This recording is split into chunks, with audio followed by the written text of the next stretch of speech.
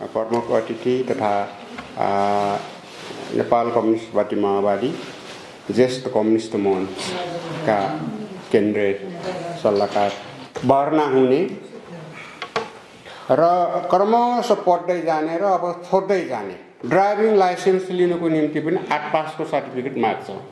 जेलबाङको सन्दर्भमा अलिकति हामीले अभिभावक शुल्कहरू लिने रोलबाङ मावि खासमा 60 सम्म मात्र हो ठाई है, त्यसमा लगभग 6-7 लाख हामीलाई त्यो रकम आवश्यक पर्छ। त्यसैगरी हामीले 50-60 लाखसम्मको हामीले अक्षयकोष खडा गर्न सक्यौं भने आफ्नो बच्चाहरू अब स्कुल पठाउने हाम्रो काम पठाइदिने हो, पढाउने स्कुलहरुको हो भन्नेमा अब 3-4 जना ग्रुप बनाउने अनि त्यसपछि बाटोमा चारै खेल्दै बढी अब यो मोबाइलतिर जुन दिने यो टिकटक अलिकति यो फेसबुक न हेर्ने हो, त्यसमा हेर्नु सक्यो धेरै ज्ञानहरु पनि छ। तर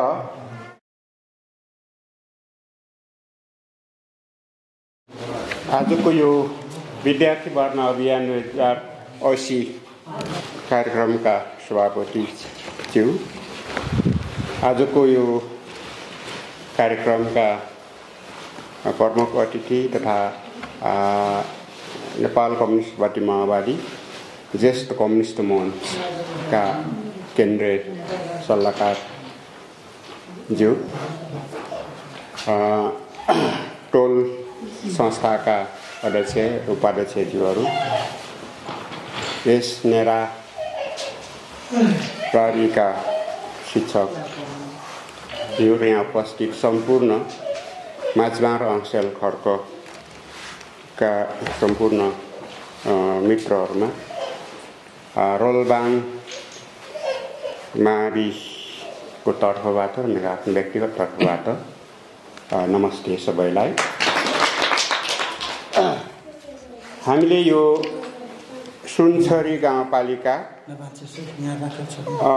शिक्षा युवा तथा खेलकुद समितिको निर्णय अनुसार हामीले यो भर्ना अभियानलाई हामीले 7वटै वाडामा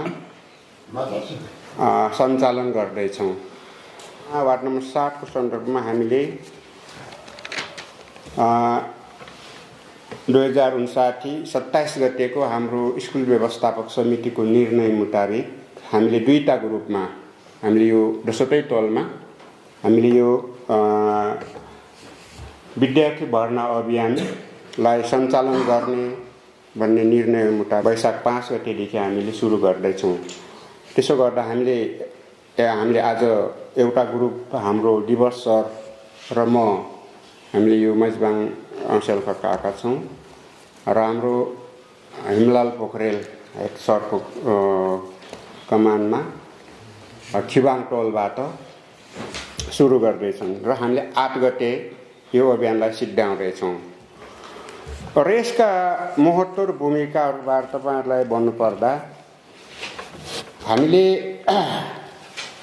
हाम्रो सुनछरी गाउँपालिकाको अवस्था कस्तो छ त भन्दाखेरि विशेष गरेर स्कुल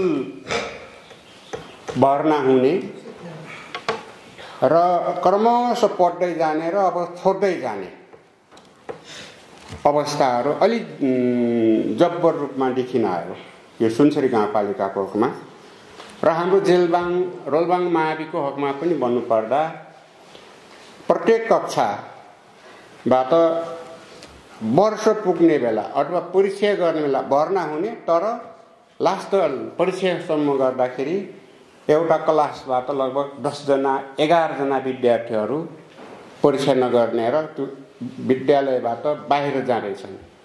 त्यसो गर्दाखेरि यिनी विद्यार्थीहरूलाई पनि हामीले अभिभावकहरूसँग छलफल र ती विद्यार्थी भाइ बहिनीहरूसँग पनि अलिकति सम्झाइ बुझाइ गरेर तिनीहरूलाई पनि पुनः विद्यालय भर्ना गर्ने अभियान हो यो खासमा।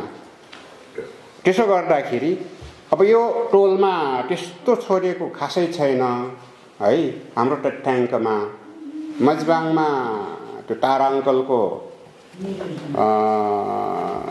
छोरो उहाँ छ, उहाँ कहाँ हुनुहुन्छ, सकभर उहाँलाई सम्झाइ बुझाइ गरेर पुनः स्कुल अब भर्ना गर्नुहुनेछ अभिभावकज्यूहरूले पनि त्यो टोलका सबैले बुद्धिजीवी सबैहरूले खास गरेर अब कस्तो भयो भन्दाखेरि भर्ना अब स्कुल पढ्दै जाने अनि छोड्दै जाने भयो भने तिनीहरू कस्तो हुने भयो भन्दाखेरि तिनीहरू अडकल चाहिँ भन्छन् हामीले भन्छौँ नि त्यो न यताको न उताको हुने भयो के त्यसो गर्दाखेरि अब हामीले अब तपाईको नर्मली अब एउटा ड्राइभिङ लाइसेन्स लिनुको निम्ति पनि 8 पासको सर्टिफिकेट माग्छ है त्यसो गर्दाखेरि कमसेकम हाम्रो अब अहिलेको अवस्थामा सबैको तपाईँ हाम्रो सबैको पहल सबै तपाईँ सबैको जोड जाम पहलले हामी यहीँसम्म अब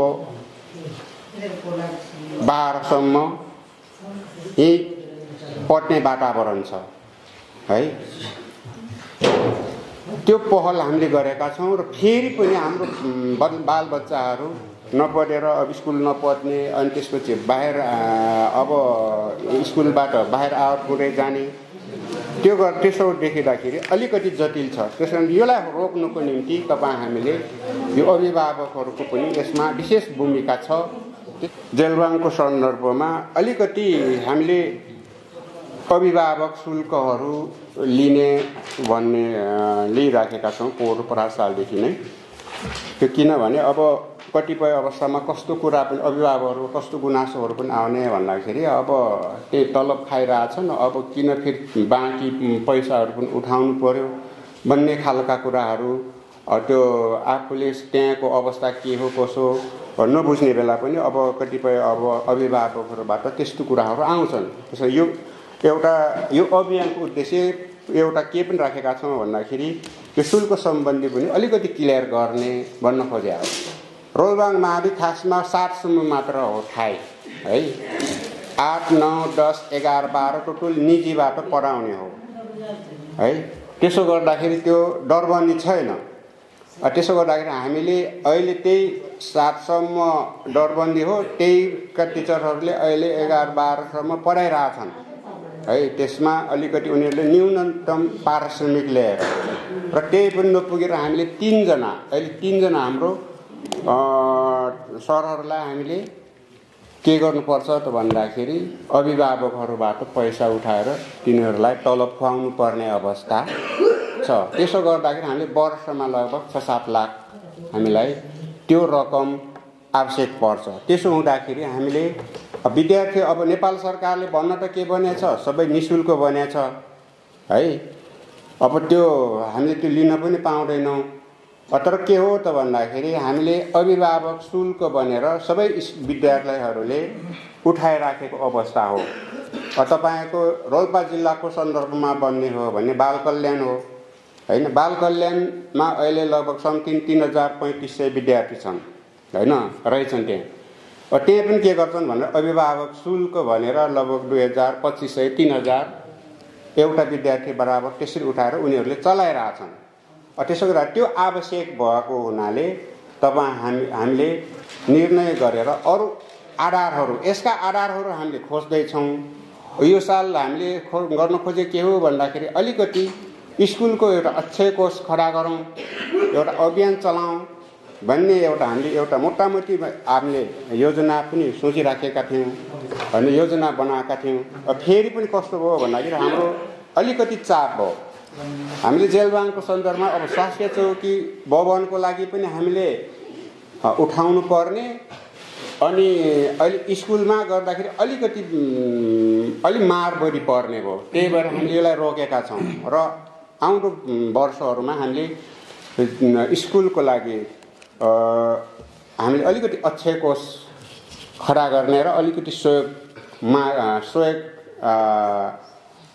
पैसाको जोहो गर्ने हामीले सोचेका छौँ। त्यसो गर्दाखेरि हामीले के सोचेका छौँ भन्दाखेरि अलिकति आजसम्म रोलबाङ माविबाट पढेका बुपु विद्यार्थीहरू कुनै कर्मचारी होलान् कुनै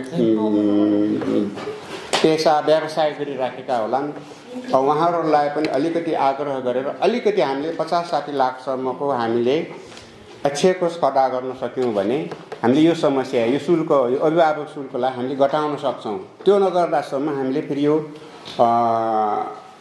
त्यो समस्या हल नहुँदासम्म हामीले गर्नु पर्ने भएको छ। त्यसो गर्दाखेरि अभिभावकजीहरूले पनि यसमा त्यो अर्थमा बोझ दिनु हुँदा र अहिले शिक्षाको हकमा नेपाल सरकारले धेरै लगानी गरेको छ र दुःखको विषय के भएको छ भन्दाखेरि फेरि अलिकति परिणाम है मा सोचे जस्तो परिणाम आउन सकिराखेको छैन। जस्तै हामी पढ्ने बेला जस्तो मामाहरूलाई पनि थाहा छ, हामी पढ्ने बेला किताब हामीले आफैले किन्नु पर्थ्यो है, किन्नु पर्थ्यो। अहिले 10 सम्म नेपाल सरकारले निशुल्क दिन्छ। हामीले किन्ने भनेको विद्यार्थीले किन्नु भनेको ड्रेस हो, कापी कलम हो, किताब त 10 सम्म निशुल्कै दिन्छ है। अहिले लेडिजहरूलाई महिलाहरूलाई त अब छात्रवृत्ति पनि छ, दलितहरूलाई छात्रवृत्ति पनि दिएछ, त्यत्रो लगानी गरिदिएछ। अहिले नेपाल सरकारले निर्णय गरेर अब 7 सम्म 8 सम्म अब दिवा खाजाको व्यवस्था गरिदिएछ। अहिले यो कर्मागतमा राखेछ। अहिले 6 सम्म खुवाइरहेछ। अर्को यो आर्थिक वर्षदेखि 7 सम्म आउँछ हैन। नेपाल सरकारले व्यवस्था त गरेछ, तर त्यो व्यवस्था अनुसार विद्यार्थीहरूले पढ्ने जाँगर एउटा जो इच्छा जो जाहेर गर्नुपर्ने जो चासो देखाउनु पर्ने नि त्यो भइरहेको छैन। त्यसो गर्दाखेरि कहाँनिर हाम्रो मिस्टेक छ त है भन्दाखेरि हामीले यो कमजोरी हामी अभिभावकहरूले खोज्नु पर्यो।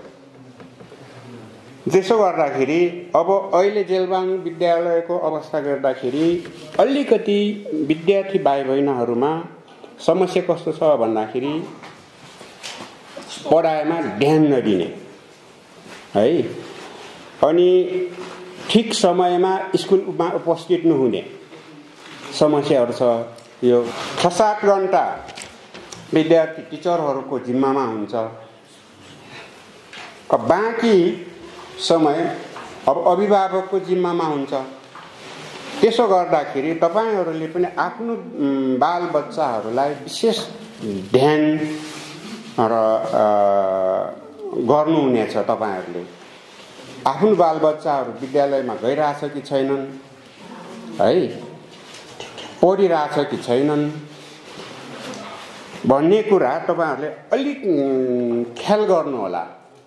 मैले एउटा विशेष आग्रह गरे, कमसे कम तपाईहरुले महिनाको 1 दिनको समय अभिभावकहरूले तपाईहरुको आफ्नो बच्चाहरूको लागि टाइम छुटाउनु होला। आफ्नो बाल बच्चाहरू अब स्कुल पठाउने हाम्रो काम पठाइदिने हो, पढाउने स्कुलहरुको हो भन्ने मात्र हाम्रो बुझाइ त्यो छ के।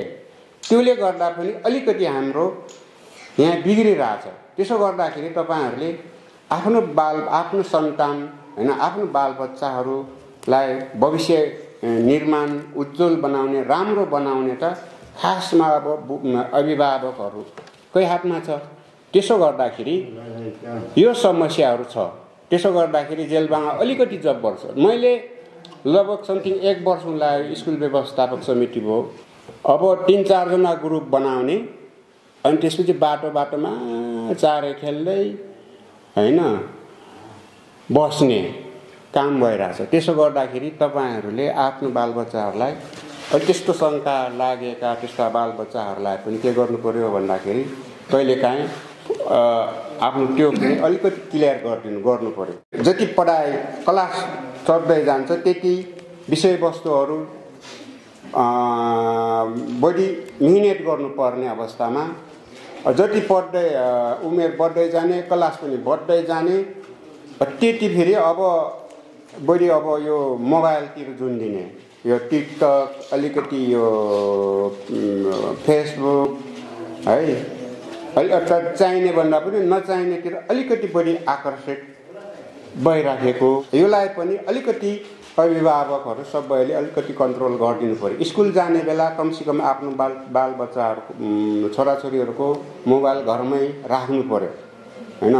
साँझ एकचोटि हेर्छ उनीहरूलाई कति तपाईँ टाइम टु नहेर्ने होइन, हेर्ने हो। त्यसमा हेर्नुहोस् धेरै ज्ञानहरू पनि छ, तर सबै चिज छोडेर आफ्नो होमवर्क पनि गर्न छोडेर पढ्ने कम्ती कामै छोडेर त्यो खेल्न लाग्यो भने त्यो त काम भएन।